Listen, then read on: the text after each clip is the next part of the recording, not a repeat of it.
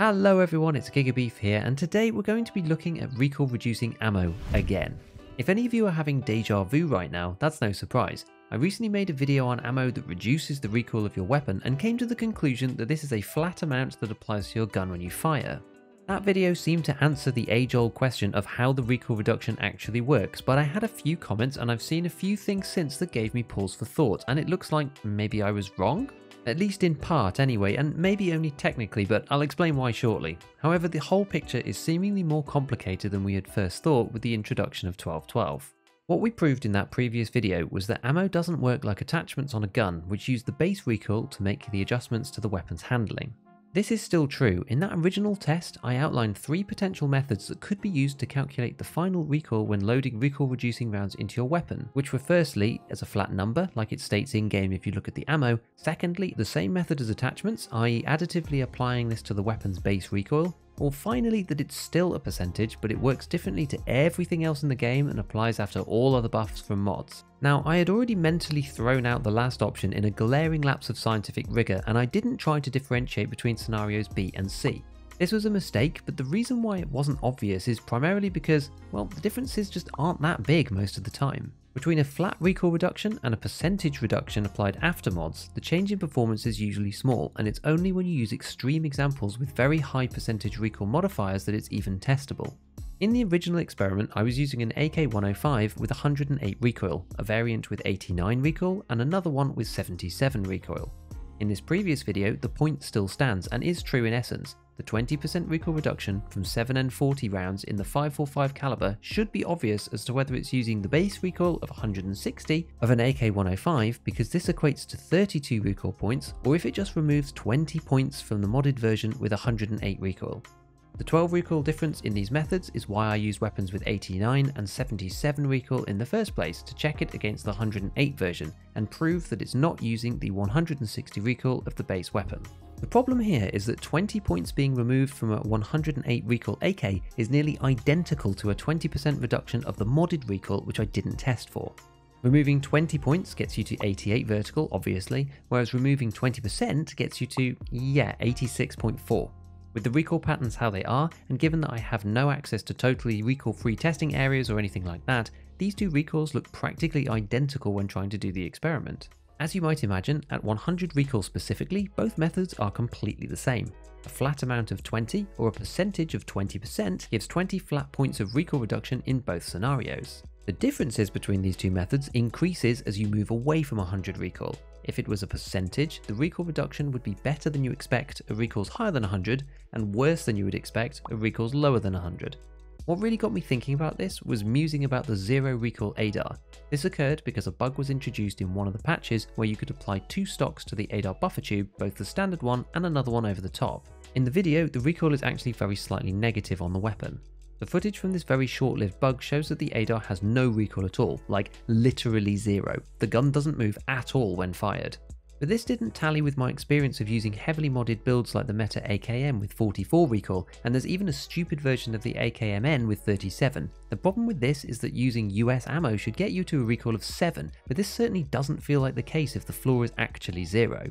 This time, in order to get a good handle on what's going on, let's jump into the tests, starting with the low end of the recoil and the AKMN. Okay, so what we're going to do here is we're going to test 3 different guns. We have a stupid AKMN build, which gets to 37 recoil, and this one we're going to have PS rounds in, because that's going to have 0 reduction in recoil at all, and so that gives us a flat 37, which is great.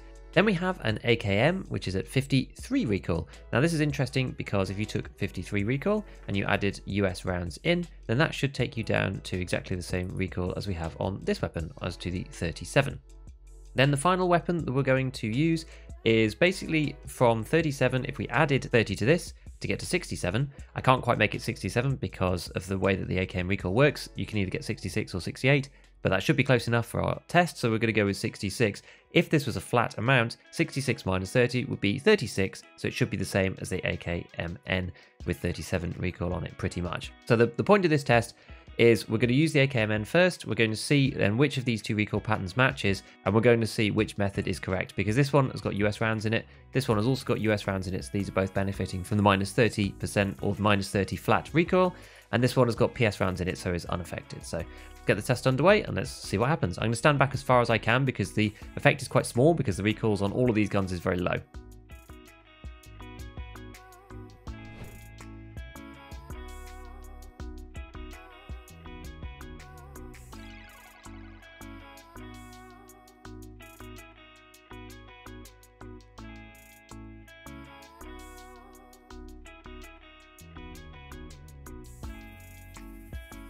Okay, so that last one that we just used, this was the 66. So this should be the same as the AKMN if it is -30.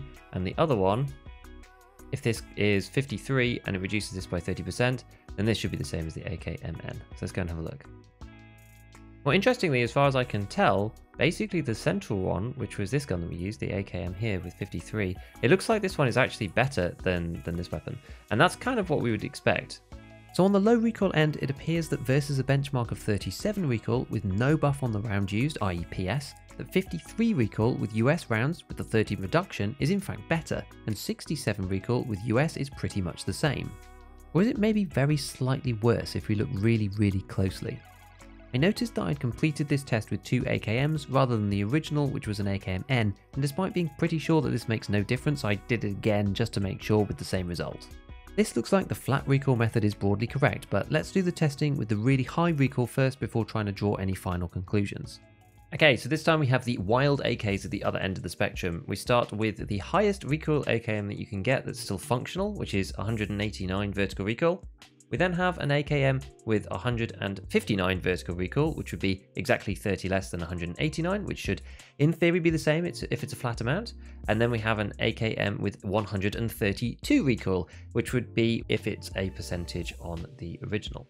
Because what we've got here is we've got an AKM with 189. If you apply 30% to this, because we've got US loaded into this boy, as you can see here, then that would end up being 132, which is going to be equivalent to the 132 recoil AKM with PS rounds, or it's going to be equivalent to the 159 vertical recoil AKM with PS rounds. So let's get this test on the road, and let's see. We could be much closer this time because the gun jumps so much, it's much easier to see.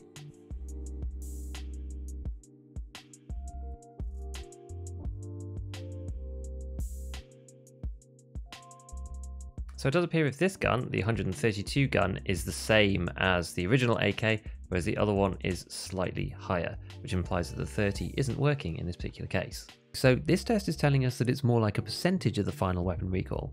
This now leaves us in a bit of an awkward situation. At low recoil levels, it seems like the flat method is correct, and at high levels, the percent method appears to be correct. The only thing that I can say about it practically is that firstly, you can see from the tests that the differences are just not that huge, but also that at low recoil levels, the flat method is pretty much spot on, and it's in these cases that we care more about the recoil reduction overall because, after all, we're trying normally to make weapons with low recoil. Nevertheless, the high recoil case is interesting, but it doesn't really matter for actual gameplay 99% of the time. Where does this leave us overall though? The honest truth is that I'm not 100% certain, but I do have a theory. With the introduction of 1212, we know that recoil has been added to all the weapons across the board, but without changing any of the stats in game. Now, there are some sources around the internet that imply that this increase in recoil is about 20 points on every weapon. There is no way for me to independently verify this, but it feels about right, so let's just run with it for the time being. If this is the case, and if the stats in the background change in a way that affects the overall recoil, and if that change then interacts with the round buff in a linear way, we can translate the low recoil test as follows. 37 recoil would become 57, 67 recoil would become 87, and 53 recoil would become 73 recoil. Now, if we apply US ammo to the 87 and 73 recoil, we end up with 61 and 51 recoil instead. Compared to our base test, which was 37 in-game but is now 57 in our new model, this would mean that one of the guns would be a tiny bit worse by 4 recoil, and one of them would be a little bit better by 6. Is that what we saw in our test before? I'll let you be the judge of that, and let me know what you think down in the comments. Working backwards, the way to replicate this would be to use a weapon with 61 recoil in-game, as 61 plus the hidden 20 would be 81, with US ammo that would become 57, and removing the hidden 20 again gets us back to 37 of the original test weapon using PS rounds. Giving this a try, it doesn't look like too terrible of a theory. It's definitely plausible at least, but ultimately at this stage there are too many unknown variables about potential fixed amounts hidden in the background and how that interacts specifically with ammo recoil bonuses to go any further down this rabbit hole. The difference between these two methods on a 50 recoil AKM loaded with US rounds that have a -30 recoil bonus is 20 overall recoil for a flat bonus versus 29 when applying the theory that we discussed, and only in the extreme case of 37 recoil build with US would the difference be quite noticeable, from 7 overall recoil if flat versus 20 when using the modified percentage. So to summarise, for all intents and purposes, it does appear as if the fixed amount method is good enough practically for estimating the benefits of recoil that we will get from using specific rounds with negative recoil bonuses when creating low recoil weapons, even if we know that something is functioning on a percentage basis somewhere that causes high recoil weapons to not follow this pattern. Most of the time we're talking about very low levels of recoil already, and most of the weapons that can use recoil reducing ammo that have a meaningful reduction feel great with the recoil bonuses applied, which is exactly the point. At this stage, it's almost more about the feel than the precise numbers. So as usual, if you learned something, please consider dropping a like and a comment. To see when I'm streaming, you can follow me on Twitter and Twitch. Check out our Scav Talk podcast in the links below, and with all that said, I'll see you next time, and as always, have fun in your raids.